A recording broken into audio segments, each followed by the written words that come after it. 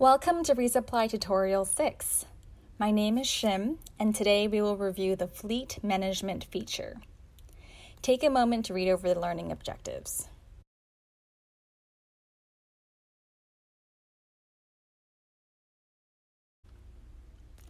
We reviewed how to register a truck in video 2. For the purpose of this training, we have 3 registered trucks, and I've color-coded them green, orange, and dark blue. We can now add labels for donation requests, either in List View or Schedule View. On the right box titled Color Coding, click Add New Label. Type in a label name, such as Corporate, Residential, or Delivery, and choose a color. Select Save. Add more labels by selecting Add New Label again. Now, when you go back to the calendar view, you can assign confirmed donation requests with the truck as well as a label. The best way to view whether donation requests were properly assigned to a truck is to toggle over to Small Cards View. On the bottom right of each donation placard, you can see the truck that was assigned. It is absolutely critical that each confirmed donation request is assigned a truck. This assignment is a mechanism for populating the donation requests to the driver app for the driver to view. We will now go over the sub-tabs under Fleet Management. Perhaps the most useful is Schedule View. This view is useful for quickly gauging how full your route is. On the top left, you can toggle to the week that you want to view. You can choose to display an individual day or week. Each row is a different day of the week, broken down by each truck. The columns are broken down by AM and PM.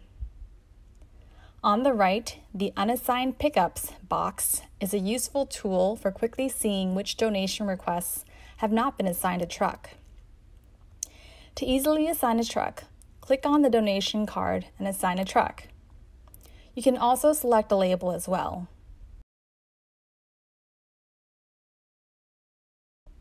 Click on the upper right arrow to minimize the boxes and better see the PM pickups.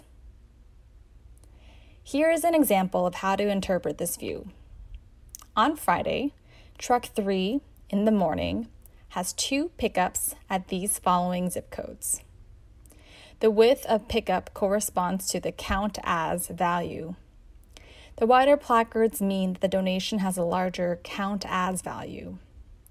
For instance, this placard has a count as value of 1, whereas this placard has a value of 2. The color of the box corresponds with the color of the label. This pickup is colored red, which corresponds to the corporate label.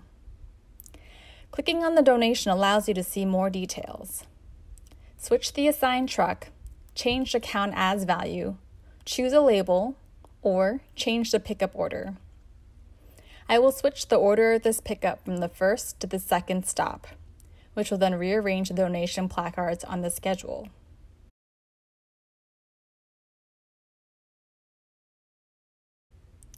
For trucks with many donations, you may need to scroll on the bottom by hovering over the time block to view all of your pickups.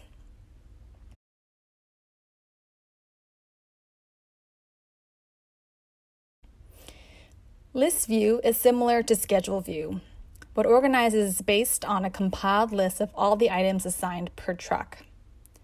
This view is useful for seeing all the items that need to be picked up throughout the day and determining whether the truck's capacity will be exceeded and have to come back to the store to unload.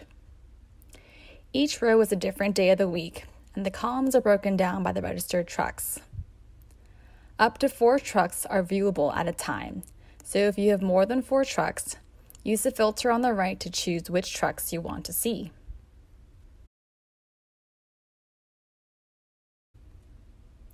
We will now go over the Live View subtab.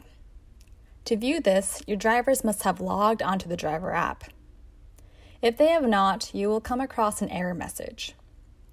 If this is the case for you, all you need to do is either log in yourself to the driver app or have a driver log in.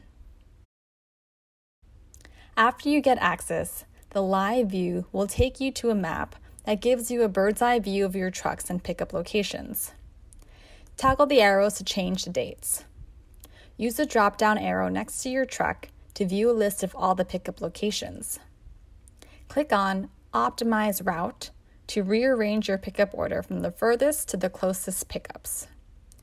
You will notice that the markers for your pickups will have also changed to reflect the order of the new route. The live view is directly tied in with the driver app. When your driver is on the road using the driver app, the truck icon will reflect the actual location of the truck and will update every few minutes. As the driver stops at each location and marks the pickups complete, the donation placards on the right will also update in the upper right corner.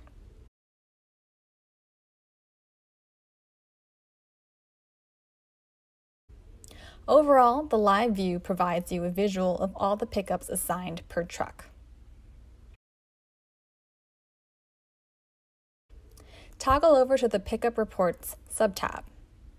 If there were any discrepancies with the pickup, your drivers have the option to file a report on site. The reports are compiled here in the Pickup Reports subtab. You have the option to switch weeks or filter between trucks. You can also export your selection to Excel by clicking on the upper right button. The donation placard displays the status of the donation, the donor's information, and the truck that filed the report. View the report by clicking on the bottom of the placard. You can see any pictures taken by the driver or read any notes inputted. Congratulations! You are now ready to assign trucks to your donation requests and manage your trucks. If you would like to better understand how the Fleet Management tab interacts with the driver app, watch the driver app tutorial. Otherwise, continue to video 7 to learn about setting up a phone tree for your store.